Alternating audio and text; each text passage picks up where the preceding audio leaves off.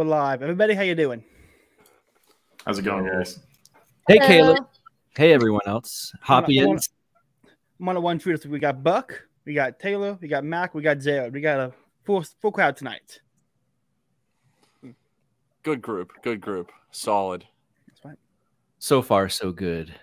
A lot of bass people in here.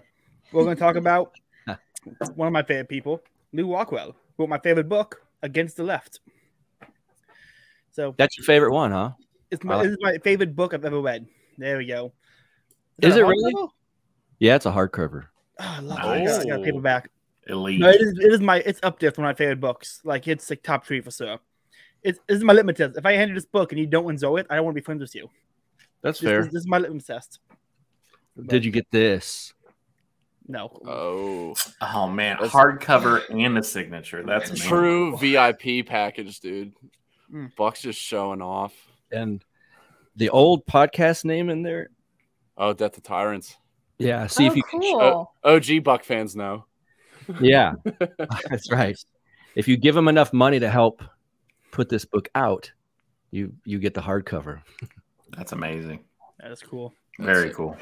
Yeah, I love that book. I actually just re-listened to, like, I bought the physical whenever it came out, like as soon as it came out, and then I listened to it on audiobook because I have like an hour commute to work every day now.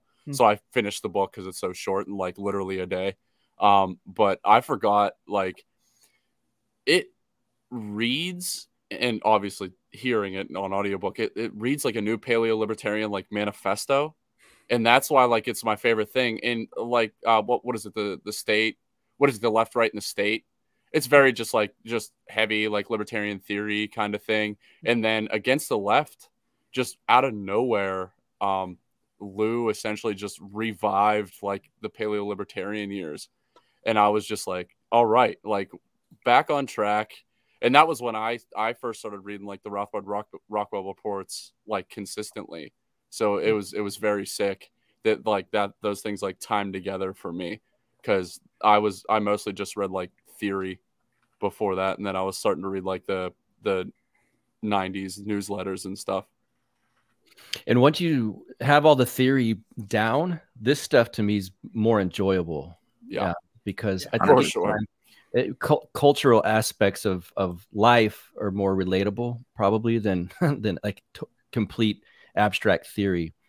And I love that he, in the book Against the Left, it's not just Lou's opinions on things. He's quoting Mises and Rothbard from old writings, which is really cool too. It's not just this one crazy guy arrived at these new opinions, you know, in the 90s or something like that. That's what I love too. Yeah, the Mises quote on segregating the kids from their parents in the public schools brings neurosis and sexual degeneracy might be my favorite quote ever. Like, it's funny, but also you read it, you're like, yeah, it's kind of true. You look at the public schools now with all the pansexual nonsense, you're like, he's not wrong. Yeah, and I love how Lou's not afraid to. Well, obviously he's not afraid. He's not really afraid to do anything. But like, he quotes Mises on cultural issues, which a lot of people won't do. And that's why people think that like Mises was like this, you know, just like cultural, like almost like a cultural leftist, but like really, really hard on like, you know, good econ or whatever. And that's why people are like, oh yeah, Rothbard's bad, like, or the Mises Institute like ruins the name of Mises. And then like read the cultural thought of Ludwig von Mises, and then say that the Mises Institute is more right wing than Ludwig von Mises. It's just not true. It happens all the time, too. You see it on Twitter. You see it on Facebook. It's everywhere. Every time that the Mises Institute comes out with anything, even vaguely right-wing. I remember, do you guys remember Jeff's wonderful speech and where he mentioned the blood and soil thing? Of course. A brilliant speech. I mean, absolutely wonderful. One of my favorite guys ever. And immediately after that was, what is the Mises Institute becoming a bunch of fascists now? Like what? Like they're sullying the name of Mises and blah, blah, blah, blah, blah. And it's just so obvious that Mises, if you know anything about Mises, that he was not a cultural leftist in any sense of the any sense of the term. He was not a libertine. He was not what Rothbard would call a modal libertarian.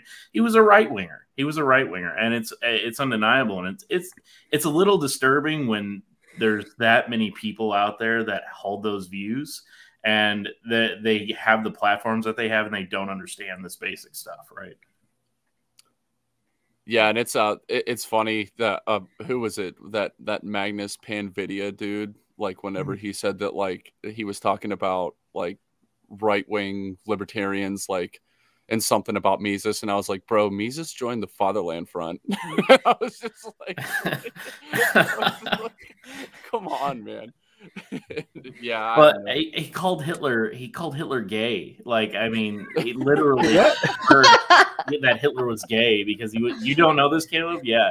Mises literally inferred that Hitler was gay because he was part of the boarding houses that what you saw rise in Austria at the time after World War I, where a lot of people were in these boarding houses. In these boarding houses, you saw the rise of homosexuality. And Mises said, there's no way we're funding that. It's causing a rise in homosexuality. And yeah, by the way, Hitler was in there. That's all I got to say about that. Hitler made Mises flee Austria, so he had to take a pot shot. It was call him gay from across the world. It was like proto Twitter when you could call somebody gay over the internet. He had to do it just in his way. That was Mises's first tweet. Speaking of Against the Left, I've got the book here. I've got a lot of notes in it. And one of the, I'd like to read a little. It's a very short quote. It's like 2 sentences, but it's so important for people to understand this about the book and about Lou. It's on page 55. It says, a central theme of this book is the importance of the traditional family for preserving our liberty and civilization. Unless we can pass on our heritage to our children, we are doomed. And I can't think of a better 2-sentence statement to sum up this book and the thoughts of paleo-libertarianism than that. It's so obviously true. Yeah, but prior to getting on this live stream, I was on Pete's show, and he brought up that there was a libertarian. I mean, I can't remember the guy's name, but he was part of that Center for a Stateless Society. And for those of you familiar with that group, you probably see where this is going. But he had said a quote like, "The traditional family leads to tyranny." And it's like, well, and if you are an anarchist in the leftist sense, that rings true, right? Because the center of authority that we derive all just authority from is the family, right? Mm-hmm. And that's the way leftists look at this, is that they hate all forms of authority, right? And we don't. As paleos, we don't hate all forms of authority. Authority is great. It's just authority, true authority, that is important to us. We hate false authority, not because it's authority, but because it is, in essence, egalitarianism. It is a leveling of unequal actors and non-truly elite people that to a higher level than they deserve. We embrace authority. We love it. And I can definitely see why they would say something like that. Yeah, I think when I first started getting involved in the liberty movement, I'll call it, before I'd encountered Mises Institute types or anybody associated with them, I kept constantly, and this is why I appreciate Lew Rockwell and Murray Rothbard and Mises to a certain extent, is because I was getting involved. I was meeting all these people. I grew up Christian. My parents didn't, but they always instilled that in us. And I grew up with a strong family. And I mean, I've joked that I'm a Hoppian because I had a good dad, but it's not really a joke. Like, it's just so important. And I was getting attacked for being Christian or even alluding to Christian values. I'm not a person that throws that in people's faces. Some people don't even know until I say it to them. They're like, oh, really? Because I'm not that kind of person that makes everything about that all the time. But finding these people who understand that those values, whether Christian or not, just a strong family is important, was I felt like I was at home for the first time, and I was almost to the point where I was not even going to refer to myself as libertarian at all. I didn't know what I was. I knew I wasn't those people, though. And then I found people like Lew Rockwell and all these people at the Mises Institute, and I finally felt like I had a place where I could be proud to just refer to myself as a libertarian and say, I am right-wing and I am a libertarian, and these are my people. And that's one of the reasons why Lew and all the guys at the Mises Institute and everything to do with them is so important to me personally. Right. Well, the one and only article that I've written for Hopping.org was taking libertarianism back. And I remember, Mac, we were talking about that before I wrote it. And and I remember Jared and you and the people in the group chat, we were all like debating whether we should just drop the word altogether. And that's why I wrote it. And really my main defense was just like, if Rothbard didn't drop it, if Lou hasn't dropped it, if Hoppe hasn't dropped it, like, we just have to take it back from the people who either A, don't read, or B, have read and want to subvert it. And the second one's harder because they actually have brains. But I mean, it's just so important, like, to take that, you know, like I say paleo now. I call myself a paleo libertarian because that's very accurate, or Hoppian. I kind of just go back and forth between those two. But I mean, yeah, the like right-wing cultural, while maintaining that the ideal society is a private law society, is what we should be focusing on as the good libertarians. The bad ones, the Center for Stateless Society people, those are the bad ones. Those are our enemies, whether they want to use the term or not. We have to take it back from them. Right. And that's sorry, go ahead. Sorry, Matt. Jared. For me, the biggest thing, not even just necessarily about the word libertarian, but it has a lot to do with it. I feel like I just look at people like LEW ROCKWELL and how long they've been holding this mantle almost single-handedly. All these people that came before us, Murray Rothbard, you know, the dreaded late Rothbard, Mises, you know, all these people that came before us, do you not think that we have evidence, they went through the same things, people trying to subvert them, people trying to infiltrate, and sometimes successfully, obviously. They wrote about it, how this happened. And for me, it's just, I can't look at everything that they have done and not respect the hell out of all of them, LEW ROCKWELL included. Obviously, that's what the stream is about. But also just stand up and say, enough is enough. You are not taking another thing from me. Family is important. These things are important. These ideas are important. This is what I actually believe is the best for a just and freer society. And I don't mean that in the Lulbert way. I truly believe that. And I think listening to people, I saw somebody on Twitter, I don't know if it was one of you guys, it might've been Caleb, said that, you know, you said this book is my litmus test. And yep. It was Matt Erickson. He tweeted out and he said, everyone says, oh, late Rothbard is their litmus test. My litmus test is LEW ROCKWELL. Because I think he's one of the least, at least in a lot of circles that I'm in, the normie kind of libertarians, he's so little talked about.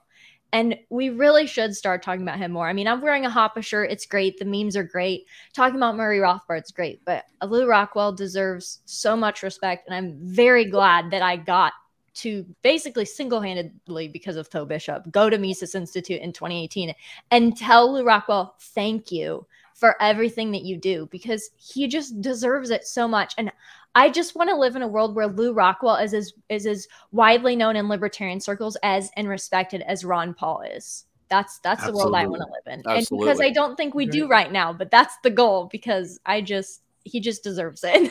And oh, sorry, Jared. I was just going to piggyback off of what Taylor said earlier. And, you know, the debate between dropping the word libertarian or adopting something new, I've always been on the side of, I don't care anything about that term. And I absolutely respect Taylor's opinion, and he makes some excellent points. And I'm not turning this into a debate at all, I promise. But this is the exact same question that Lou and Rothbard were facing at the time, right? When during the Rothbard-Rockwell report, they were facing this exact issue, and we're dealing with it again. And it's because we didn't succeed the last time, right? And it kind of died and went away, and now we're back, right? And we shouldn't let that go. You know, Rothbard said the reason that we needed the paleo distinction, and we do need a distinction of some kind. If you want to call it paleo libertarianism, you want to call it Hoppianism, if you want to call it, you know, whatever, if you want to call it, what's that term that I like? Austro-libertarian is what a lot of people use. Austro-libertarian, or like ordo-naturalism or something like that. Those are all acceptable terms. Natural order anarchist. Yeah, exactly. Yeah, something like that. But Rothbard's premise, and he wrote about this in the Rothbard-Rockwell report, is that, you know, we need that distinction because we're not the same. We're not the same as those other people. We you know, he said, funnily enough, I mean, if you ever read Rothbard, you know, he has a penchant for being uncaring of whether or not that he's going to be offensive. But he said, you know, the modal libertarian is a moocher, a bunco artist, and an outright crook, right? He's just got a brilliant way with words, and those are not the people that we want to associate with, right? We don't want those people in our society. I wouldn't want to. I wouldn't want to live with those people. I wouldn't want to live with people who are obviously terrible people, or, you know, degenerates or drug users and things like that. And when I say drug user, I don't care if you smoke weed or whatever. Like, I'm talking about, like, you're shooting up meth, or you're smoking meth, or you're shooting up heroin, right? You're a drag on society. You're not a decent person. You not a net taxpayer. Yeah, you're not a net taxpayer. Exactly. And you know, at the end of the day, I think, sadly, there are way more of those quote unquote libertarians than there are of us. And it's important that we show the distinction and that we make it clear that those people are not the same as us. And it's that's part of the goal of why I created hobbying.org is for that reason. Is we gotta stop those people. But anyway, Lou and Rothbard with the paleo thing, I think that is at least needed, or something else, right? As long as we're making the distinction, that's all I really care about. Well, yeah, and that's, I mean, we are living in a new paleo movement. I mean, in the very, very early start of it. I mean, Trump was definitely the start. Yes. And I think Lou saw that opportunity, and why he wrote against the left whenever he did was because of the Trump presidency. I don't think the timing was coincidental. Yeah, coincidental. Where you see, you know, the Dave Smith and like Nick Fuentes debate, like that doesn't happen. That doesn't happen unless we're in like a new paleo, like the real right, meaning good conservatives, paleo conservatives, yeah, and paleo libertarians or right libertarians discussing how we can actually move forward politically and work together. I think we are definitely in either the beginning or the midst of a very, very important time in libertarian political history and just the history of the right in general. And we could, I mean, it could get squandered again. I mean, we saw it with how many brilliant things that Rothbard and LEW ROCKWELL were writing about, and Pat Buchanan at the time, and the Pat Buchanan campaigns, how they should have been successful. But like, it's hard not to see the mirroring of like where we are at now compared to where they were whenever they were writing the Rothbard-Rockwell report in the 90s. Yeah, and I think one of the challenges for libertarians is to realize that, and to quit referencing people on the right like you're in 2005 or something like that. Like it's crazy. John McCain, Mitt Romney, because it's, if you're still doing that, I think you're doing yourself a disservice. You're doing liberty, if you want to use that. You're doing that a disservice, because there's a lot of people now on the right that are, like Taylor said, kind of mirroring some of the folks that were Buchanan voters and whatnot in the 90s. And Chronicles magazine now is having, it's flourishing. It's not quite where it was, but I think people like Pedro Gonzalez can get us there. Certainly when you have someone like Tucker Carlson, although I wish Lou would sit with him for a long time and discuss economics. Maybe that'll happen at some point. But when you have someone who's essentially fairly red-pilled on a lot of issues, probably more so than he's allowed to even let on, as the biggest show on cable TV, this is certainly not the boomer generation of George Bush neocons owning the right anymore. Isn't that amazing? I mean, can we all just take a second to reflect back on, like, if you're, you know, a Ron Paul guy from 2008 or 2012, right? Especially 2012. My God, especially 2012. Like, you have to be ecstatic right now. Like, there is no black pill right now. The neocons are taking L's everywhere, right? Yeah. I mean, they're getting destroyed, and there's this old right contingent that's growing again, and we have a prime opportunity right now. I mean, it's not been this I guess the soil has not been this fertile in a very long time, and we got to take advantage of it. I also think, sorry, Taylor. You're good. I think it's really big that we are seeing the guys that consider themselves paleo conservatives. I will see them all the time make fun of libertarians and then make the distinction. Oh, but not the Mises people, not the people that read Hoppe, not those guys. And that's huge.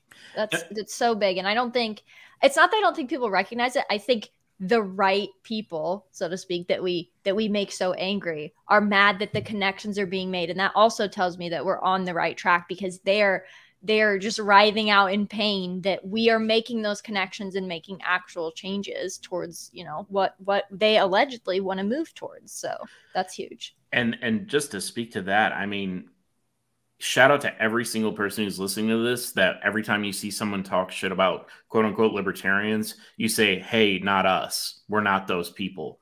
If you make that distinction, high five to you, because you should definitely be doing that. Call it out wherever you can. We're not those people. We don't do that. This is who we are. You know, read the Mises Institute. When I see a right-winger, a hardcore right-winger reference Mises.org, I'm ecstatic. I mean, it's amazing, right? I mean, can you imagine Red State in 2012 or 2013 saying anything positive about Mises? I mean, it's just insane.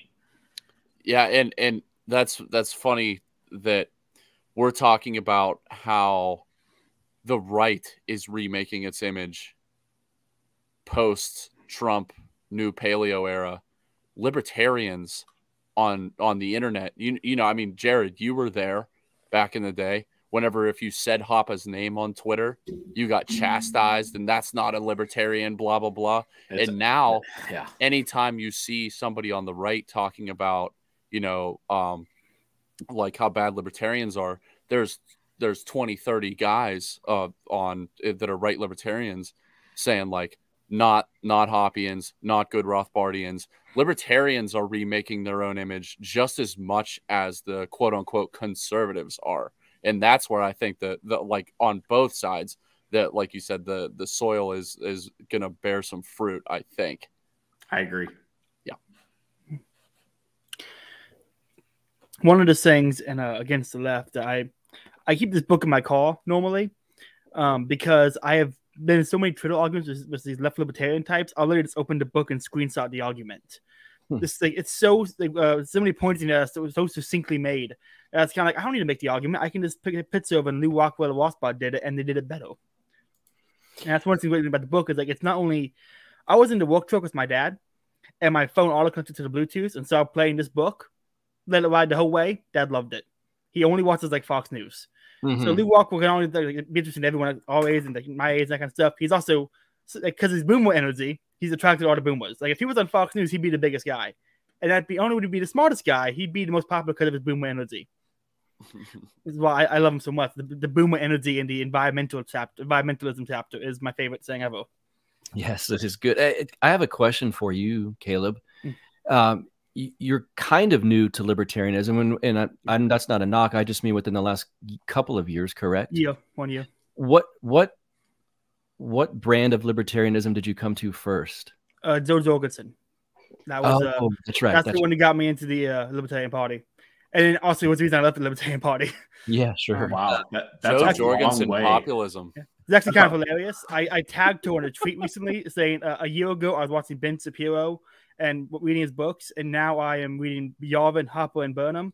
Thank you, Joe Jorgensen. And she liked my tweet, which is kind of weird.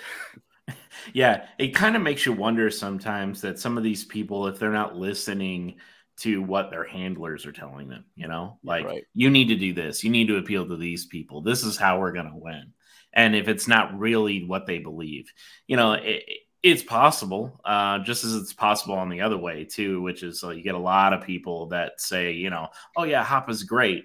And then 5 seconds later, they're talking about affirmative action and how we really need, you know, all these, I don't know, social welfare programs and stuff, right? Like it's crazy. I saw someone on the timeline not long ago that said, you know, I'm a libertarian and I believe in all of these social programs. I'm like, I saw that. What? Yeah, that was that one. That was that one.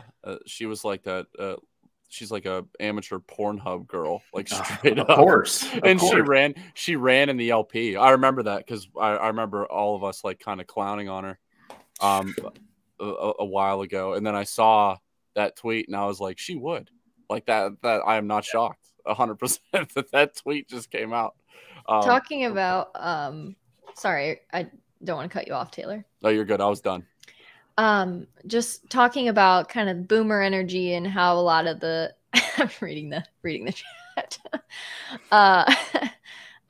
Talking about how a lot of the boomers are I have especially noticed after post Trump's loss, regardless of what you think about it. My in-laws are very big, well, not so much anymore, but they were very big Fox News people, and I have just straight up heard them say guest democracy doesn't work. That's insane. To hear that from people who voted for Mitt Romney and those type of people, and then having real conversations with them. And I have like mentioned Hoppe, they haven't read him, but the fact that I can just be having these conversations with just your average run of the mill Republican boomers is crazy. And that's why I kind of like the populism route, because I do think, you know, it's discouraging when you see kind of, I think Jared said, these people saying, I like Hoppe, but, and then they say social programs. But the fact that these people feel like they need to signal that they like Hoppe is huge. Or Lew Rockwell or Murray Rothbard. The fact that these people feel they need to signal to paleo libertarianism just to get their foot in the door. Like, keep pushing. I feel like that's a huge signal that it's working. And it's because of the way that was paved by people at the Mises Institute and people like Lew Rockwell. 100%. 100%. I just to add to that, and this is why gatekeeping is important. This is a very big topic for Mac, right? Which is, you know, we have to, we've sowed that we've torn up the field, right? Like when we're getting ready to plant, and we can't let invasive species come in either, right? Right. And keeping those people out is critical. We've got to be able to gatekeep certain people out of at least paleo, right? We got to be able to say, hey, you know, if you're, you know, Jack Murphy, you're probably not a paleo, right? Oh, no. Like, it's probably not the place for you, right? And it's okay to say, hey, you know, go find another place to be. It's fine to say, you know, you're not welcome. And that is, it's a core freedom of association is freedom of association. That's our thing, right? It's such a core libertarian principle that you'd think more people would be like, yeah, man, if you don't think that, you know, if you don't think that I am involved with you, then, you know, whatever, well, I'll go my own separate way. But that's not the way it works, is it? Trotsky saw to that. Well, and, you know, I talked about earlier, I was getting pushback from people just expressing just general traditional values, whatever those are these days. I'm speaking like the actual sense, like strong family and things like that. I was getting pushback, but looking back, I realized that was people gatekeeping me. That's what they were doing. I was trying to push in and saying, well, what about this? I'm reading these guys at Mises Institute and everything, all these articles and things. And that was them going, no, we don't do that here. And I'm glad that they did in a way, because it led me down this path, and there were people on the other end to accept me and, you know, teach me and what book should I read? What should I actually be reading to actually look into this stuff? And I'm glad that they did. And I just want to be able to do that for other people and keep bad, you know, untrustworthy people out, but also be the person welcoming people in that respect people like Lou and all these guys, because I think that's one of the best things we can do, other than, you know, making changes in our own lives, obviously, and locally, which is huge. But just doing that for people and also keeping bad people out is huge. And I think it's obviously something that these guys advocate. Every paleo libertarian has no issue with telling people, wait a minute, no, thank you. Yeah, I mean, to just go on that, yeah. Like when we talk about gatekeeping, we're just talking about keeping bad people out. We're not talking about good people who don't know a lot staying out. Absolutely. We want new people. We want kids who are trying to find their way politically or economically. I mean, I came into this mostly through like the economics route, and then I got really into it through the philosophy route. But like people who are curious, and like if you don't know anything, and you just see us on Twitter, like you see Jared, one of his tweets blow up, and then you're like, I'm going to look into this guy. And then you say something dumb, as long as they're like, you're not saying it with malice. You're just like, you don't know a lot yet. That's cool. Yeah. We'll help you out. Like, right. That's what we're here for. If you're an ass, I'm going to check you. I'm going to check you hard, right? But if you genuinely ask a curious question, you can look at my timeline. I respond to those people very cordially. I don't care where you're coming from. I'll respond to you cordially as long as you afford me some respect, right? You afford me respect because you want information. I'll afford it to you right back. I don't care who you are, and that goes for everybody.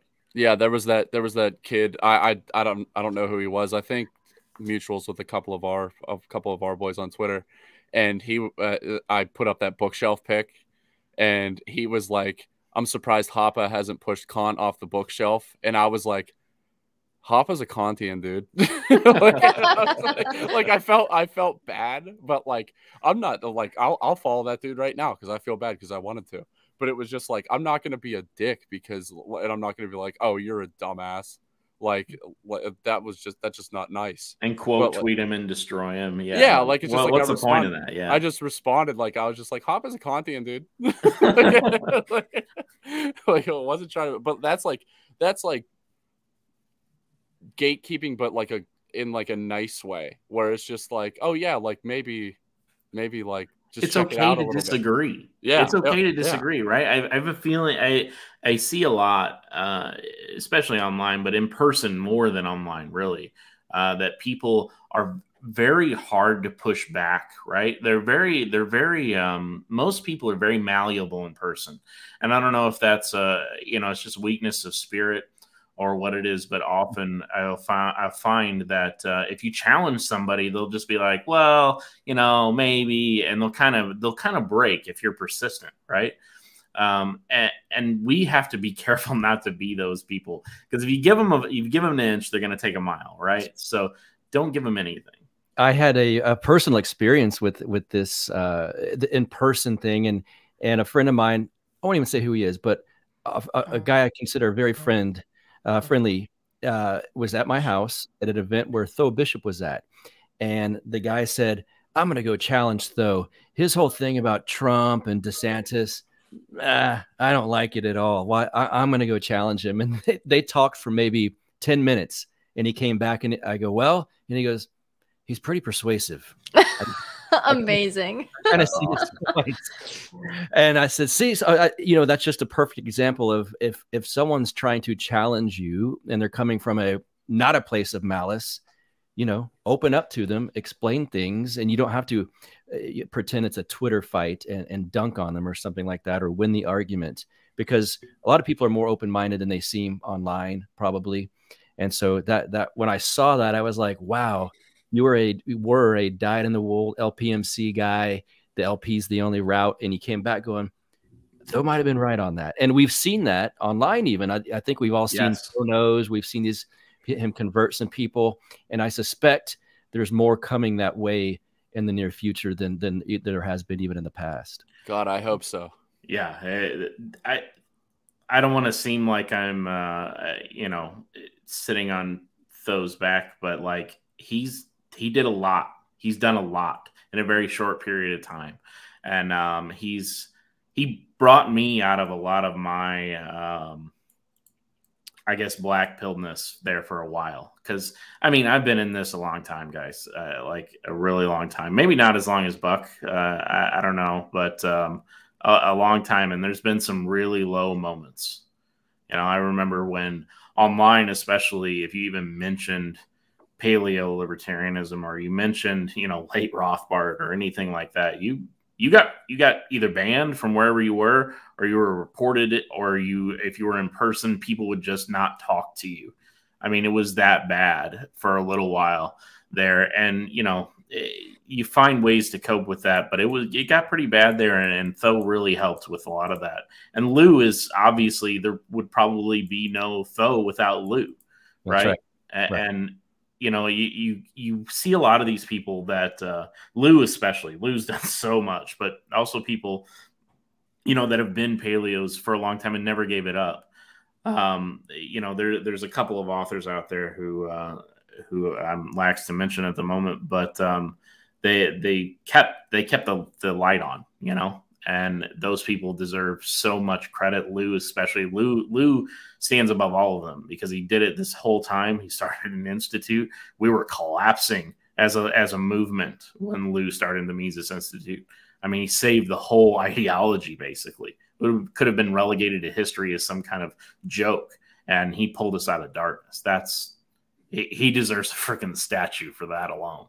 Yeah, I forgot to mention it earlier, but I wanted to say it. Like, I'm not here without LEW ROCKWELL. I am not a libertarian without LEW ROCKWELL. I'd probably be something else. Like, yeah, when I was 16, 17 years old, I was calling myself a libertarian, but I didn't know what libertarianism was. So I would have just moved on to something else. If I didn't discover the Mises Institute and Hoppe and Lou and the writings of LEW ROCKWELL, and especially like the Mises YouTube page speeches from Mises U and everything like that, I'm not a libertarian. I'm something else by now. But because of LEW ROCKWELL, I'm here, and I love still calling myself a libertarian, and I love like being a libertarian. Not saying that it's like the most important thing about me. I think that's incredibly toxic, but it's just Lou is the reason why I feel incredibly comfortable and confident in that I'm doing the right thing politically whenever I talk about it or whenever I do anything that involves politics. Actually, Rob, something I was going to bring up, there's a lot of great LEW ROCKWELL lectures on YouTube.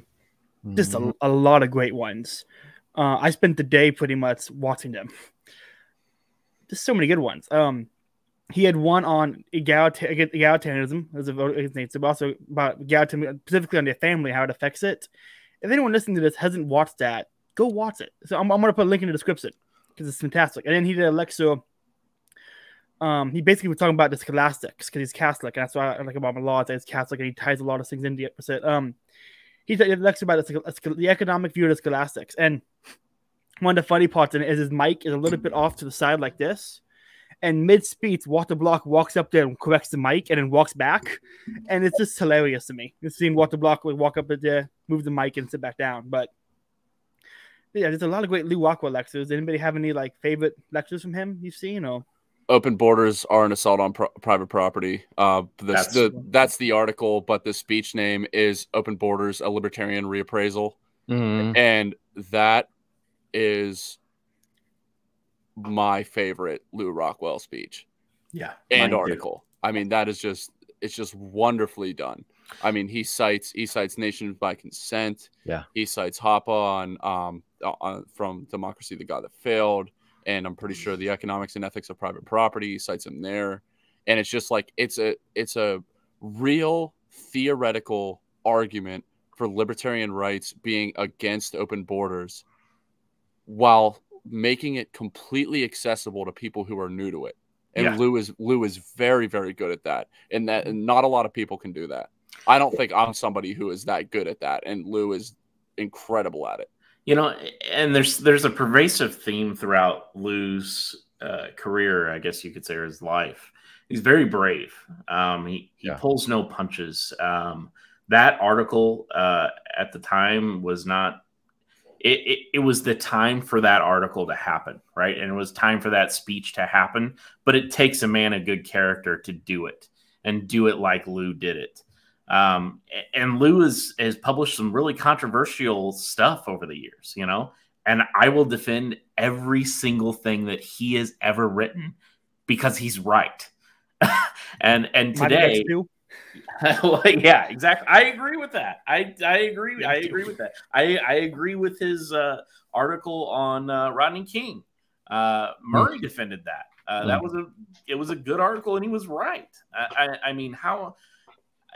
Yeah, nothing what he said, and nothing, especially in the Rodney King article, nothing about what he said was wrong. It might make you feel uncomfortable. Right. And it's not just about like, owning the libs style, like right-wing article where it's just like, I know people are going to squeal at this. Everything that he said in that article was right and true from a libertarian rights perspective.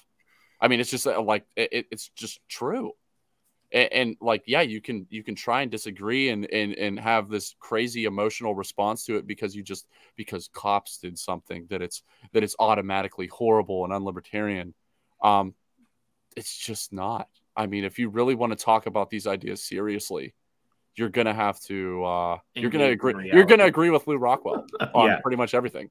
There's an all too pervasive theme in libertarian, I guess, the ideosphere, is that anything that is done by the state now is automatically something that should never be done. And that's just a lie, right? I mean, it's just a lie, because, you know, the state has co-opted things that we know are important, and it's done that for a reason. It's co-opted policing, right? It's done everything it can to take it from the localist level as possible and federalize it. That is the push, and it will always be the push. They don't want local sheriffs telling the FBI to go away. And it's happened, right? I've seen several videos of local sheriffs arresting ATF agents. You know, you're not doing that here. You're not doing this to these people. You know, that's what we need more of. Let's push the other direction. Let's not just say, well, all policing's bad. Okay, well, you know, state policing, yeah, sure, it absolutely is, but the idea of policing itself is not. It's a wonderful idea. It's security, right? That's what we're looking for. So let's push it in the other direction. Let's push it local. Let's push it decentralized. And you know, when someone says, hey, the local sheriff needs to give way to the ATF or something, you know, blow those people away. Who cares? You know, like those are not the people that we need to see. And you know, this theme in the libertarian audiosphere, it spreads across everything, and Lew is so good at cutting through that BS. Rothbard was too. And you know, I love to see more articles of people taking on certain things from a right-wing perspective, you know, like you know, industrial or not industrial contractors, but military contractors. You could do the same thing there. You know, like, okay, yes, the Rand Corporation, General Dynamics, they're terrible and they should be abolished and gotten rid of and returned to, you know, either the people that are running, you know, running the company and building these things, or their stockholders or what have you. But, you know, those types of weapon developers aren't going to go away. They're going to be around. There's going to be small groups that want these types of things. There's always going to be Smith & Wesson, right? I mean, somebody's going to want an RPG. You know, like this is stuff that's not going to go away. Let's look at these things from a right-wing perspective and a libertarian's perspective at the same time. Because to me, and I made this case many, many times, is, you know, libertarianism is the most true expression of the right. And if we can't look through that view like Lew and Rothbard and Hoppe do, then we're doing a disservice to those guys, and we need to do better. Yeah, just kind of speaking to that point, I mean, we go back to the policing thing, and I feel like this is why people like Lew Rockwell are so demonized in this, just the liberty movement in general. The people we might not necessarily want to ally with is because they are so effective. I mean, Taylor was talking about he wouldn't be here without Lew Rockwell. I wouldn't either. Though Bishop doesn't invite me to the Mises Institute in 2018, I leave libertarianism just straight up. I just would have stopped and like, political fad. I'll just keep doing my cosplay thing and not care about politics again, because that was my original position. I was apathetic. I didn't care. And then I saw these young people with so much just still respect for Ron Paul, and so got involved with the Mises Institute. And Lew is just so effective and at making things palatable, and with the policing thing and like being willing to portray things from a right-wing perspective and not be stuck in this. The left and the right are the same, guys. We're against the state. It's not the left versus right. It's us against the state. Getting stuck in that, which I was in for a long time. I didn't even call myself right-wing till last year. Just full disclosure, no hiding it. I was still scared because even though I was familiar with guys at the Mises Institute, it just still felt so dirty and wrong, because when you come from that perspective of just general, oh, I love liberty, but you've never read anything. Like Hoppe says, you just get slogans and you get really excited, but you don't actually read theory until you come across people like Lew who put it in a way that you can understand. Like the Secession is Libertarian speech by Lew, where he describes regime libertarians. So it so clicked for me when he describes regime libertarians, because I kept thinking, these people can't be bad people, right? And maybe they're just misguided and they're not really defending the state. They're just misguided. And then he, you know, describes them and it's just to a T, and you can recognize what these people are actually doing. And just going off of what Jared said, when you're demonizing things that normally we wouldn't demonize. I mean, one of the #1 questions I get asked when I just mention I'm an ANCAP to people everywhere who aren't familiar with libertarianism or anything at all is, well, what are we going to do? Like, how are we going to keep people safe? Why? Like, if you are familiar with private law society, you just immediately can answer that question. And I remember sitting on Zuby's podcast like 2.5 years ago, and I couldn't answer that question. And I was calling myself an anarcho-capitalist. And I thought, oh, I'm in trouble. I don't know anything. I clearly haven't read enough. And I started digging into Hoppe and late Rothbard and Lou much, much more. And then got invited in 2018 to the Mises Institute. And that's why I'm here. There's no ifs, ands, or buts about it. I wouldn't be here without Lew Rockwell. And the fact that he's brave enough to say things that, to me, now you read them and they might make you feel uncomfortable, like Jared said, but they're not incorrect. And we need more of that. Be willing to say things that might make people uncomfortable, but it's just the truth. And that's all. It's actually one of the things I have. One of my, not issue with, but it's something I've noticed. This was we handed some Lew Rockwell book. Like, it is my litmus test if you enjoy it or not. But I have friends, I know all my friends IRL are commies. And if I hand up anything Lew Rockwell wrote, they're gonna be so PC about it, they won't be able to actually enjoy or engage with the argument. They're gonna read how he wrote about anything and just write him off. And it's one of his only problems I have is that he's right, but if you're not already a little anti-PC, he's not accessible to you. Yeah, that's an interesting just thing about just outreach in general. I mean, Against the Left is obviously a book that is, the audience is right-wingers who aren't libertarians. And libertarians who aren't good libertarians yet. Right. Yeah, right. Who aren't good libertarians yet. If your friends are left-wing, if they're not actual egalitarians and just like whatever is popular, there's a lot that you can use. I mean, The Left, the Right, and the State. Yeah. That's a Lew Rockwell book you could give anybody.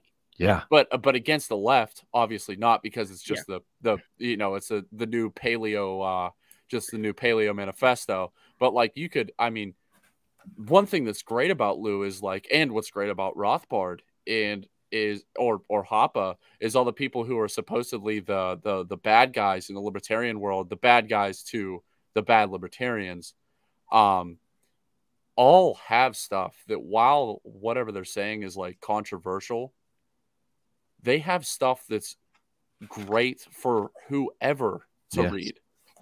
Capitalism versus fascism. Yeah, right. Capitalism versus fascism.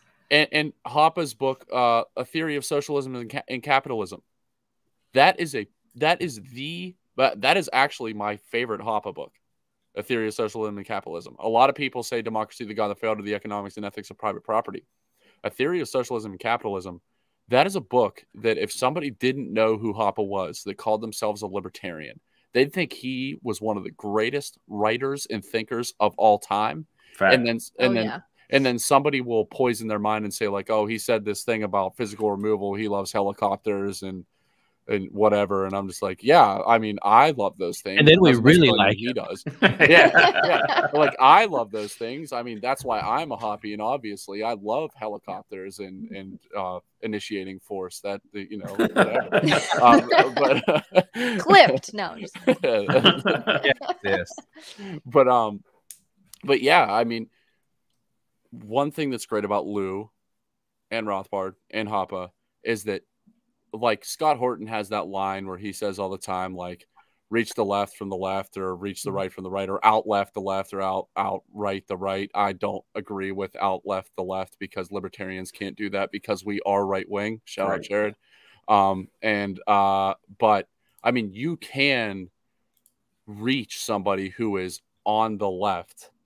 Yeah. AKA they just have like mainstream opinions with anything that these guys write. That's not that if you just read the room.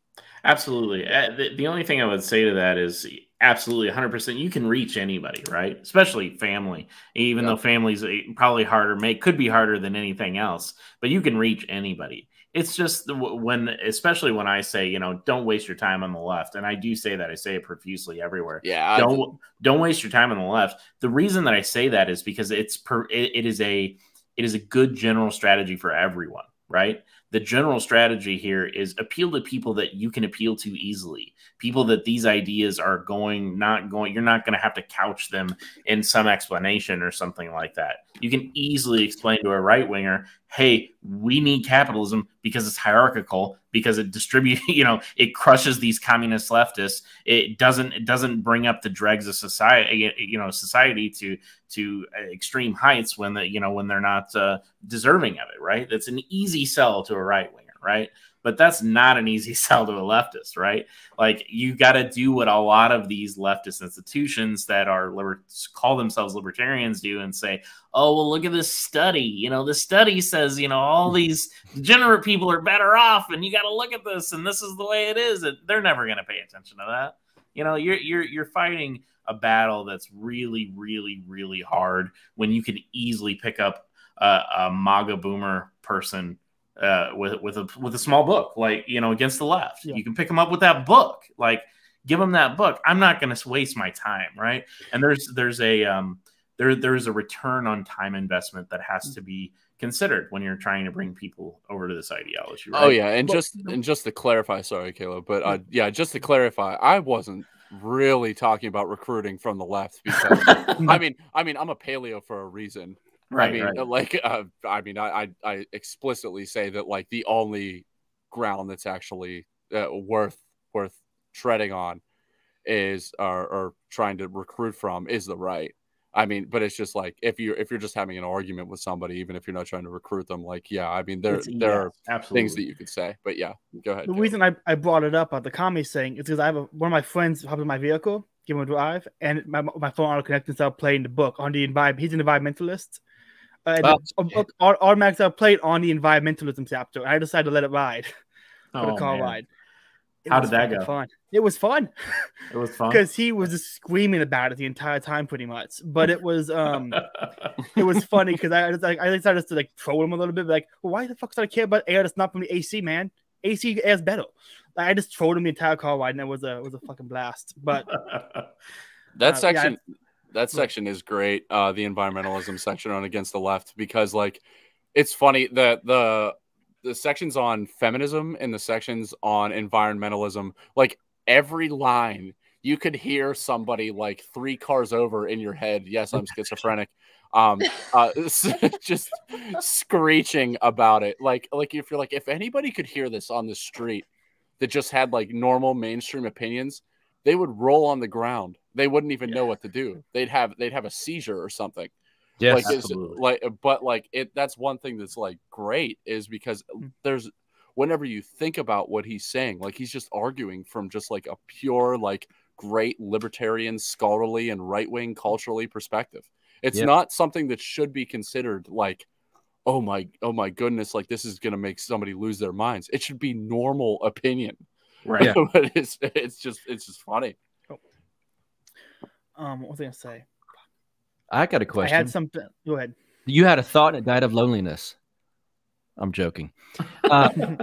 Mac, did you got to meet Lou at the Mises Institute? Yeah, I did. How was that? I'm gonna cry about it. It was really good. I didn't get to talk to him a lot, but I did have him have him sign my Left, the Right, and the State book, and I just went up to him.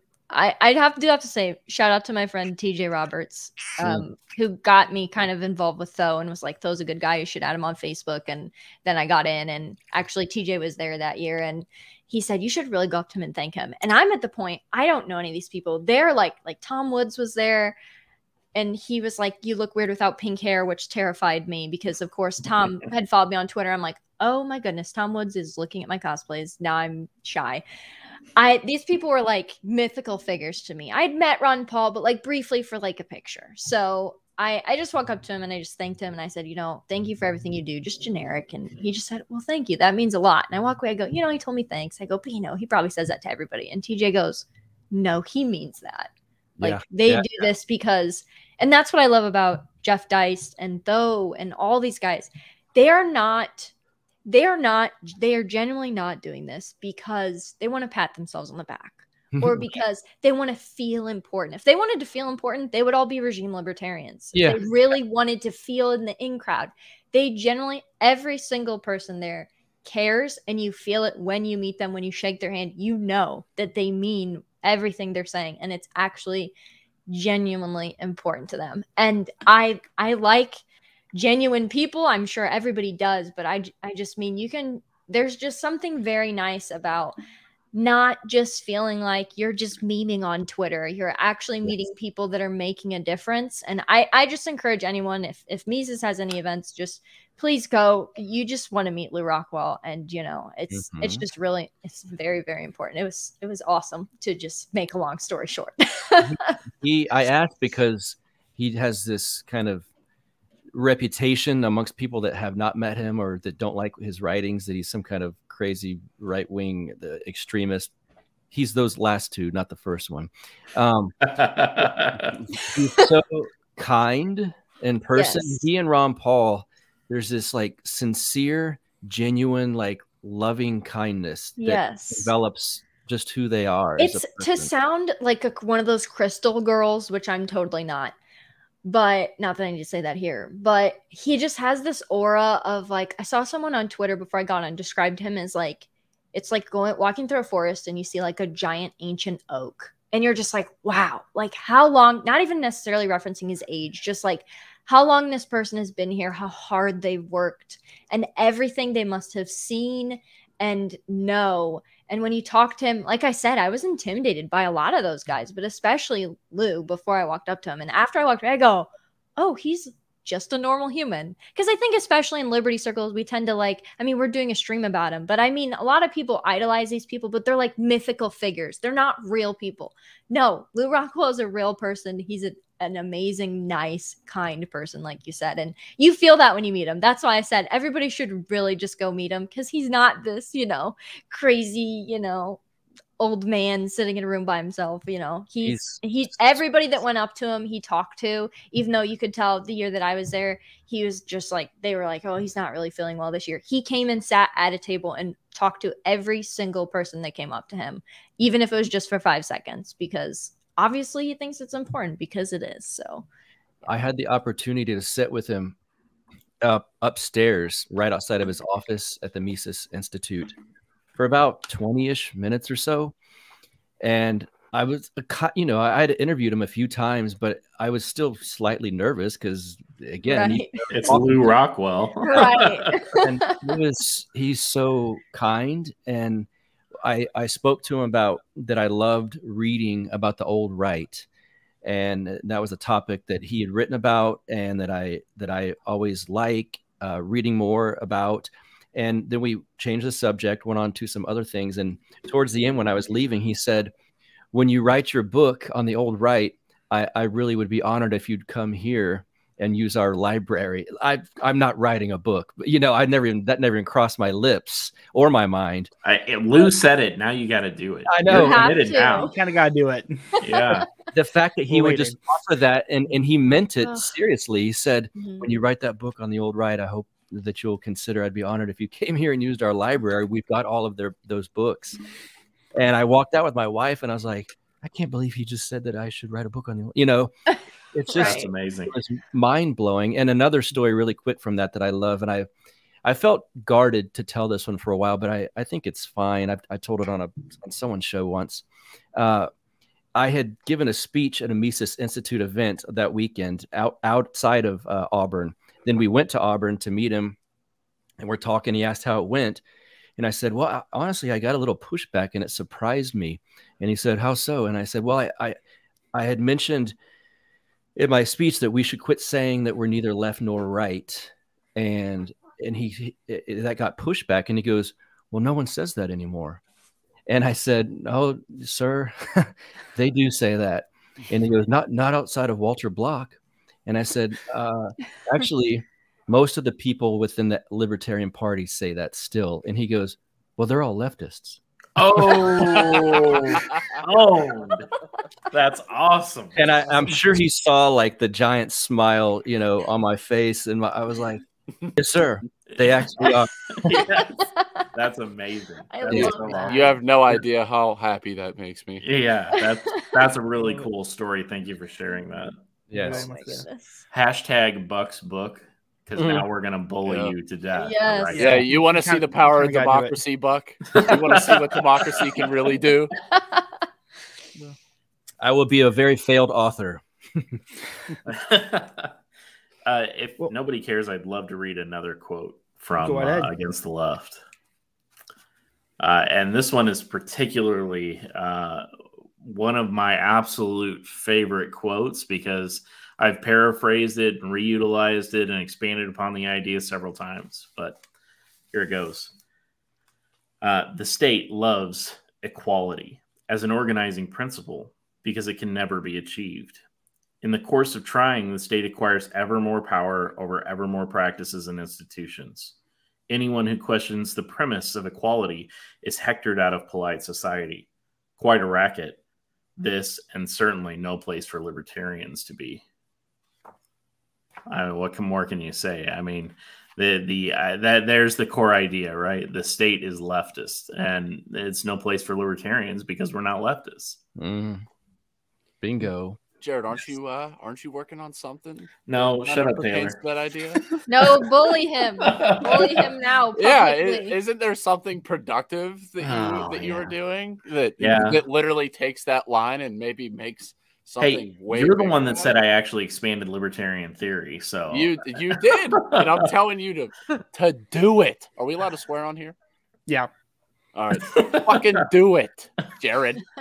I am. It's just, I work and nobody else 12-hour days, and I just don't. I got a new house. Do what I do. I just quit my job to do, make no money off podcasting. So yeah, fine. And nobody else is allowed to cuss at Jared. He's my boss. I'm allowed.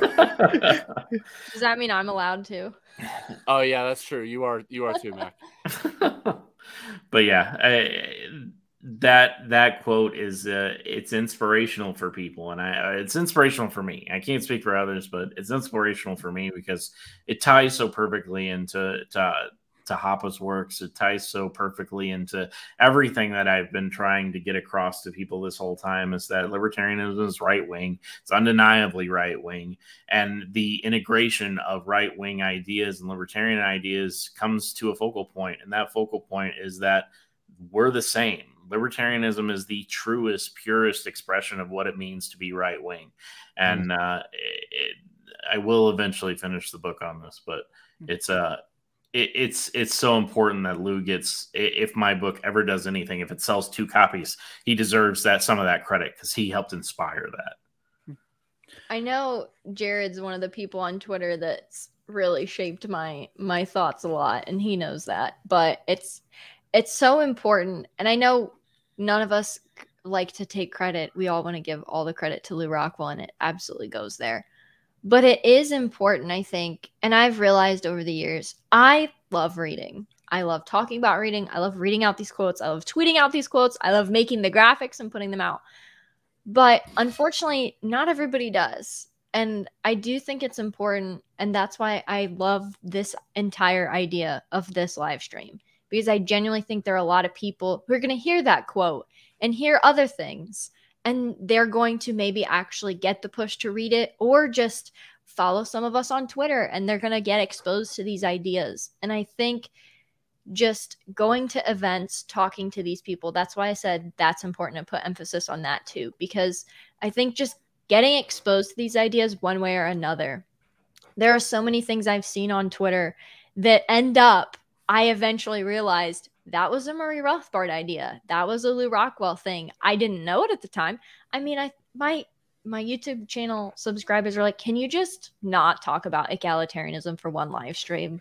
We understand. And I'm like, the crazy person pointing at the board with all the, I'm like, no, you don't understand. But there's a lot to this. Yeah. You don't actually get it. But it's because I finally read Lew Rockwell and the dreaded late Rothbard and things like that. And it's just so hard to just see people like Caleb was talking about, his friends just seeing that name and brushing it off. Because I just have to think no, like, okay, fine. I will print out the PDF and scratch out the name. Read this because you need to read it, or I will just talk your ear off about it if I have to. Fine, you don't want to read it? I'll make a video and call it something clickbaity, and hopefully you'll watch it and it'll just be that. I have no problem doing that because these ideas need to get exposed, and I'm glad the Mises Institute and Lew Rockwell exist to do that. But it's so important. There's just so many things that I just wouldn't understand, and really didn't even realize how much it all traces back to Lew Rockwell until I actually started looking into this stuff, and stuff I had seen Jared say on Twitter and other awesome people say on Twitter. And they're like, yeah, you had access to this knowledge too. Actually, you just didn't bother. So I can't tell you the number of people that I've come across that claim to be Rothbardians, and I'll paraphrase something of Rothbard's in response to them, and they'll be like, "You're absolutely insane. I can't believe that you would even say something like that." And then I post the quote from Rothbard, and they're like, "Well, I don't have to agree with everything that Rothbard said." You know, it's that, you know. And it's like it's always a key thing that you paraphrased, and it's like, well, I mean, to some extent, I get what you're saying, but that's kind of a big thing. That's kind of his thing. We're talking to you, left Rothbardians, aka. That's Agorist. Not real. I'm talking to you, and Jared's talking to you. I refuse to believe that's real. Caleb, could I read a quote from Go ahead. This is one of my favorite parts. I didn't even, this is when I guess I first read Against the Left. I already had this circled and it says bingo with a star. Because I think if you've been in the libertarian circles for a long time, this could speak to you. It speaks to the old me. So that's why I liked it a lot. Page 136, fellas and ladies, Against the Left. But if we expect to trick people into becoming libertarians, we will fail. And if we think libertarian flirtation with egalitarianism is a good idea, we have already failed. Yes, we do believe in unfashionable things like the abolition of anti-discrimination law. If we didn't, we would not be libertarians. Bound up in the principle of freedom of association is every defining libertarian principle: self-ownership, the meaning of property titles, and non-aggression. And I liked that because there was part of me when I was younger in the blue-pilled libertarian days where you do kind of want to fool people, trick people a little bit into, well, you know, it's always to the left. That's always when you do this. And we're really against war, and we're for drug legalization. And if you just like those things, come on in. And it's doing a disservice to the real ideas of libertarianism by trying to trick people like that getting into your movement. And again, like we mentioned earlier, you should be gatekeeping a lot of this stuff too. Absolutely. And so I thought that was a wonderful statement by Lew. I love that quote. There's something to be said for honesty, right? Just being straight with people. We are who we are, and we're not making any apologies for it. And I think libertarianism, or libertarians, have fallen into that trap of trying to trick people into believing something that, you know, they don't believe. You're never gonna re-educate someone, right? We don't try and do that. We just say, you know, we are who we are. If you want to come over and be with us, great. And we'll leave. You know, we'll be away from those other people. That's the core belief in libertarianism is separation, right? We believe in separation. We always have, and many different ways. You know, political separation, familial separation, regional separation, even racial separation. We believe in all. Like there's no difference between any of them. If you want to separate, you can. And you have to defend that. I mean, no matter how uncomfortable it makes you feel, if you're a libertarian, you have to defend those things. And it hurts me a little bit to see people do what Buck just described, which is, you know, come on over. You know, we're anti-war, and we're you know against these things that you don't like or whatever. But what do you end up doing when you do that? You're just subverting yourself. Yes, you're allowing yourself to become a leftist in order to pull more people. And that, to me, is the primary theme of the Libertarian Party, of which I will never 100%. Stop hating it. Yeah. And, you know, shout out to really, really, really good guys who are part of the LP. I have a lot of respect for some of those guys. Really, really do. but you guys got to go. You guys got to leave. You're in the lion's den. Get out. Come to us. Come to us. We're here. We want you. We don't not want you. We want you. We need people like you to be on our side. They don't want you. It's made clear repeatedly over and over and over again. You know, God love Josh. Joshua Smith. God love him. He's a good dude, nice dude. He's got a nice, beautiful family, and they screwed him. They recently just screwed him again. And it's like, when are you gonna learn, man? I love you, but when are you gonna learn? Like, you gotta learn. I was gonna hesitate to say something about that because I didn't want to invoke it, just because, dude, that guy has done so much legwork, and he has. And just because of their huge concern about optics in the LP, like, he's broke any optics. You know, I'm the optics officer for Hobbying.org. He has done 0 violations, and they still won't. I don't get it, man. Josh, come to the GOP. Nothing's good enough for them. Nothing will ever be good enough for them. You've got to be, and this is pervasive in politics anyway, which is, you got to raise your king or whatever you're going to make, right? Like they raise them from birth, right? They grow them in the back pasture, right? That's what they do. But that's not who we are, right? Like we're not those type of people. We're the grassroots people. We're the people that are on the ground. And that we're real. We don't lie. We're not into this high level political game where you're always a leftist, right? Because that's what ends up happening, right? This is what Rothbard always talked about with the Cato people, right? They want to get invited to a cocktail party or whatever. That's not who we are. We don't want to be those people. And that, to me, is really what the LP will always be. It'll just be a hive of leftism forever. It's why Rothbard left. Rothbard saw it coming. He was like, hey, I've dealt with this once before. I'm done. We're out. And Lou was the same way. In the Rothbard-Rockwell report, they both talk about it. We left the Libertarian Party. We're happy that we left the Libertarian Party. There was no games that we're playing trying to, change the Libertarian Party. We don't want to start a new Libertarian Party. Screw the Libertarian Party. We're going to do our own thing. We're going to do it the right way. And we're going to keep out people that clearly haven't been able to be kept out. Lou and Rothbard will always have my respect for that. They will always, because it's courage. It takes courage. And I think that's kind of the theme of Lou's career is courage. I think that is a central theme of his career. That's why I kind of mentioned earlier, I mean, I think multiple of us have. We just respect that he's willing to say things that maybe aren't necessarily popular with who, if you want to persuade everyone or pander to as many people as possible, you're not going to say those things. And I think one of my biggest issues when just kind of walking through the libertarian meadow, like, where do I fit in here, was I kept encountering people that they said, oh, I want liberty, but it kind of came off to me as just straight up, no, I want to burn everything down. And I have never, that's why I don't just call myself an anarchist, because I've never identified with that. There are so many things that I care about, so many institutions, so many groups of people. And I used to be one of those people that said, well, all collectivism is bad. And, oh, I'm individualist without knowing what any of that meant, of course.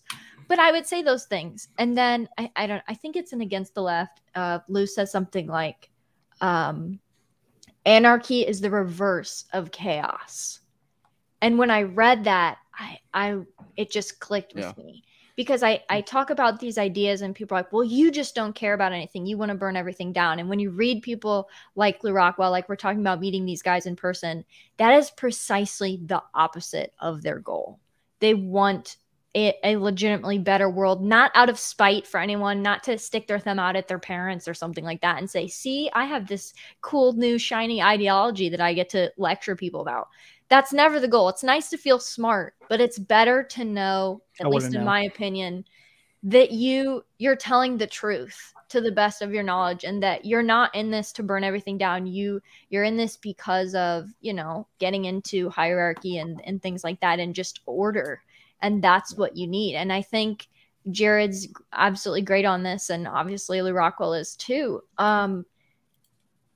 that's not what the state is. And that's what the state is in most people's brains. You talk about it and they say, well, what are we going to do? Like, your brain cannot compute what else is there.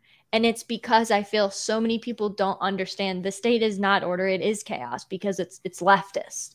And that's really the fundamental difference, I think, between people who are Lew Rockwell appreciators and people who aren't, because I think deep down the people that do not like him and think he's, you know, malicious and just trying to own the libs and things like that, they don't understand that it's just the correct position. Right-wing libertarianism is just the correct position. It's not even a dunk on anyone. It's just the more you read and the more you familiarize yourself with Lew's writings and other people's, of course, in the same vein, the more that you realize that's the only way. This is the only option. And it's not black pilling, it's white pilling. Because as soon as that clicks for you, when there are so many people, they're almost there. They're on the right, like we talked about earlier. There's so many people, you can tell. You look at their tweets and you go, I know you have not read a lick of Rothbard or Hoppe, but man, you sound like you're just a Mises Institute lifelong donor right now. And you're just like, if I could just slide this your way, I know you'll get it. And it is white pilling that there are people that just understand that. And Lew's one of them, obviously. Can I just say real quick, if you have not renewed your Mises Institute membership, please go and do that today. Mises.org. I just re-upped today. As a premium member, if you know, you can do it for as little as I think $25. So just go and do that. Please support the Institute. And also, just talking about what Mac was referring to, by the private production of defense from Hans Hoppe and chaos. What is it? Chaos theory from Bob Murphy. Yeah. Yes. That discuss that the state is chaos and that natural order, private law, anarchy is the natural, real order. That is it. I mean, like, those books are incredibly important, especially if you are somebody on the right that wants to understand how these right-wing ANCAPs, these Hoppians, talk about how the state is a means of disorder because it is a leftist institution. The private production of defense is invaluable as just a document of that. 100%. On the point about Lew Rockwell's bravery in starting the Mises Institute, has anyone listened? You did a podcast with Tom Woods a few years ago where he talked about getting the money together and kind of organizing and getting a phone call from a Coke guy. Anyone else? Yes. Yeah. It's a great story. Great. So basically, so they're like, I don't work for you. Like, I heard a story. I'm like, yeah, this is my guy. The moment I heard that, I'm like, this is my guy now. Can you relay that for the audience in case they're listening? So if I remember correctly, he was trying to organize the Mises Institute pretty much and talking to a few guys about getting some scholars together and kind of starting the institute. And he got a call from, I can't remember who, but it was someone involved with the Koch brothers.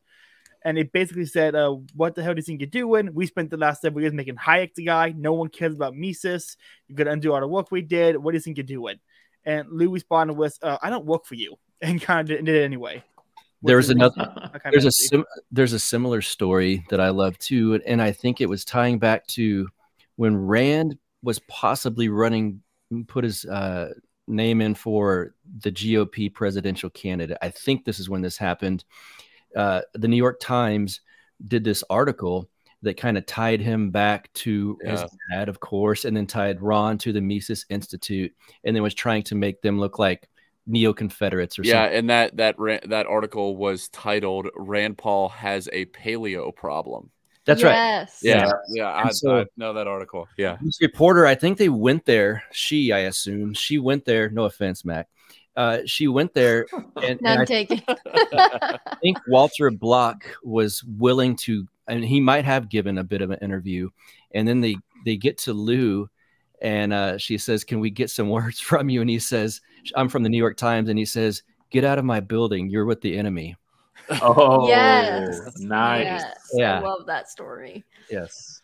That's amazing. And that's how you know. I guarantee you, I'm sure there are interviews where they've talked about it. And, you know, Hoppe's talked about it in interviews too, talking about the Murray split from regime libertarianism and those people and all that. You know that there have been offers to shut them up. They're just 100%, not just from Coke, from other people, just keep it down. We're really trying to push this Hayek guy. We're really just early Rothbard. Just maybe quiet down on the Rockwell Rothbard reports a little bit. Like, can we not tweet those out? We don't need that bad PR. There's been offers. There's been so many people that just were straight up probably willing to pay them off to Big say, money. Actually, no. And not just like, oh, we'll buy out what you've spent. Probably just straight up hush money, not even being conspiratorial. That's happened. Look at some of these post-Mises.org institutes and things like that have come up in the interim, right? There's a lot of money out there floating around for stuff that is not related to Mises.org, right? I can't imagine a scenario in which Lou has not been offered a ton of money to change the direction of the institute or let some of it go, and he just hasn't done it. That is amazing, and I'm sure it has not always been easy for Mises. I'm sure it has not always been easy. I'm sure it's been hard. I mean, they make a decent amount of money. They're not a huge player, right? They're not a huge player, and that's because of this, and that's great though. They do such good work with such little money in comparison. That's why I'm saying go to Mises.org and donate. But there's millions of dollars at play here, right? I'm not kidding. Like, I've done a lot of the open secret searches and stuff on these libertarian, quote unquote, libertarian places. There's a lot of money floating around, and it is an exemplification of courage to be able to turn something like that down. One of the things that I've really enjoyed about LEW ROCKWELL is that I can basically hand against the left any good Catholic, and they're going to be on my side by the end of the book. I've done that. I have a friend who was Catholic, and he called himself a classical liberal because he likes Jordan Peterson and Dave Rubin. I handed him against the left.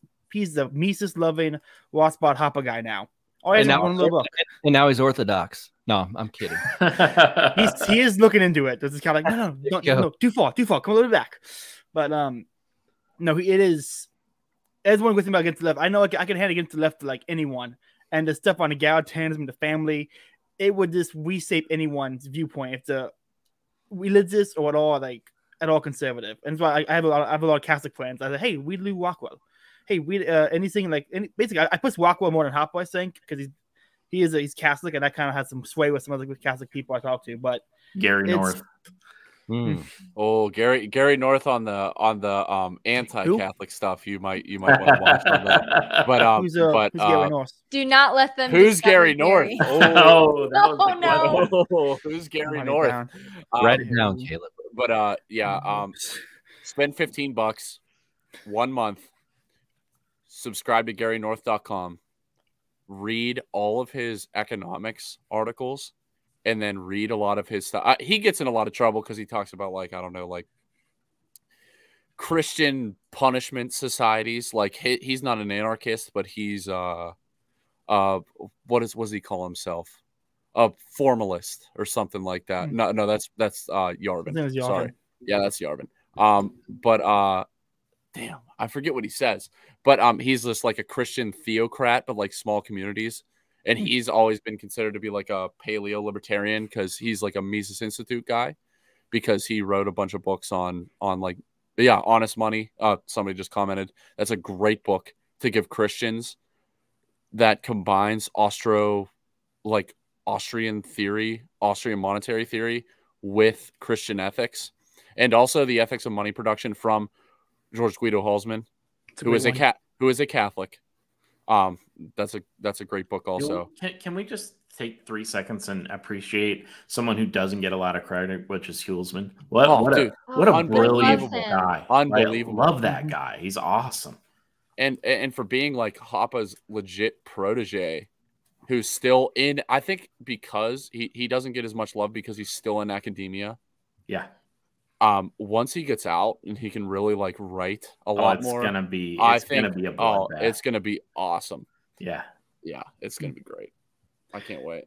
I just started reading Ethics of Money Production from him, which is great. And I think I have I've read a book of his Mises Last Night on Liberalism, which has been fantastic. He's pretty great. I'm enjoying his work. He's got a great article that he put out not long ago about right-wing militias. Oh yeah, I remember because we made the laser eye Holzman meme because we were like, unleash the Holzman squads. It's awesome. Check that article out. That was a really good article. Holzman legitimately endorsed localized right-wing death squads. Yeah, he really did. in a very scholarly way. Like he was just I'm a teacher, but you should like this meme that you guys talk about all the time. Like I'm down. He's like, send me the skull mask. I need that. That's awesome. Well, we've gone for an hour and a half. We've gone for 30 minutes over the Fakeitarian stream, and they only got 49 views, and I'm pretty sure we beat that already. Oh, good. What's the goal? My goal was to not only go longer than it was, but they've had 2 weeks to only get 49 views. I want to have more views by the end of the night than they did, which was the goal. That's great. I think we did. It didn't seem that long. It did not seem like an hour and a half. It went by really fast for me. So I don't know. It's been a lot of fun. It's because you love talking to me, Jared. It's true, buddy. I really do. And I'm going to keep going if y'all are. And I like talking to Buck. I like talking to Buck, and Mac's there too, but that's enough. I'm just here for the views, so people go, "Oh, a girl," and they click. That's true. Hey, really you got to make her the thumbnail. You got to get one of the. I'll make you a sweet thumbnail, Caleb. Wonderful. All right. Well, this has been a lot of fun. Everyone, go ahead and give your plugs, and then I'll plug the Music Institute in the books again. So, Buck, go first. What's your plugs? Well, you could listen to Counterflow with Buck Johnson as the podcast. It's anywhere you get a podcast, you'll find it there, on YouTube as well. And the site is counterflowpodcast.com. You've done interviews with LEW ROCKWELL, haven't you? Do you happen to know the numbers of those episodes, or excited to find? Because I want to put them in the description so people can watch those. I will get that to you. The last one I did with them, the show, for those who are new to it, used to be called Death to Tyrants, and it was Death to Tyrants both times I've had Lou on. The last one I did with him was right before the election, and it was probably my favorite episode ever. It's my favorite episode of your show. It was just at one point, just a teaser for you guys who've not listened to it. I asked him, this is again right before the election, leading up to it, and I said, "There's a lot of libertarians that aren't sure what to do right now. We're kind of do I go to the LP and vote, or is Trump? A lot of people have issued voting for him. Of course, you don't want to vote for the other one. And what do we do? Do you have any advice?" And without even a breath of hesitation, he says, "You got to do the right wing thing. That's what you've got to do." And it was before I was doing video, but I raised my hands. And I was like, do the right wing thing, LEW ROCKWELL. It's great. Yeah, that's what you got to do. Hey, that sounds like a quote image for hopping.org. Yes, it does. Yeah, I look forward to seeing that one. Taylor, give your plugs. Where can people find you at? All right, you can follow me on Twitter, _Shiring, SHIRING. Anybody who's not watching the video, just hit me up on there if you ever want to talk Hoppa, you ever want to talk paleo stuff, you ever want to talk GOP, you ever want to talk shit on the LP, I'm down. You can have me on Facebook, whatever. I'm not anon, so just anywhere you want to talk, come talk. Shout out hopping.org. We'll get everything running soon. Everything will be up. I got some stuff to write. Max got some stuff to put up, and Jared's got a book to write. So yes, he does. Mac, give your plugs. Where can people find you at? So you can pretty much find everything, my YouTube and all my social media, at kenziepuff.com. I have a newsletter because I'm a very failed newsletter writer, apparently. Just in case, because I have been kicked off of things before. But if you want to get in touch with me, everything's kenziepuff.com. Zed, where can people find you at? The other two have plugged hopping.org enough, so definitely check that out. But I've said it 2 times, so I'll make it 3. Please donate to Mises.org. I'm not published there. I've never asked to be published there. But Mises.org is where all of this happens, right? It's where it all came from. It's where it all started. You can find me at In Democracy on Twitter. Please tweet out that hashtag Buck's book, because I would love nothing more than to see him write that book. Well, we also got Zerod's book in the comment now. Oh, no. Looks like we got Look what I've done. Thank you, Marshall. Oh no. Okay. Well, I'll tell you what. I'll proofread yours if you proofread mine. How about? Oh that? Lord! All right, I need to just get can Michael Malice ghostwrite mine? That's there you go. There we go. But well, before I give my plugs, I want to plug STRAT, whose idea was this. His idea to do the podcast. He sadly couldn't make it tonight. He's got some lame thing with his girlfriend or something. They're so in love. So cute. So everyone go follow STRAT on Twitter. It's at STRAT. Great dude. My Twitter is KalebBrown549. Don't follow me. Yeah.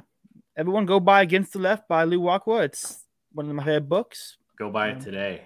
Right now. Yes, right now. I think I have and donate. I think this is the number one thing I've said on Twitter. Every few weeks I go to a phase. I say the book to Twitter again. Like, hey guys, go buy the book. Or go read it online. It's like the PDF's free. Just download it and read it. But yeah, how much is it? How much is Against the Left? I think it's like $8. But yeah, $8. It's like it's $10, and with the discount, if you're a Mises member, it's probably like $8. Go buy that, and go buy Getting Libertarianism Right. You get those 2 books, and you're well on your way to being a great libertarian. I have tweeted out both those books and said these are the number. I lost my words for a minute. Fuck, I'm tired. The 2.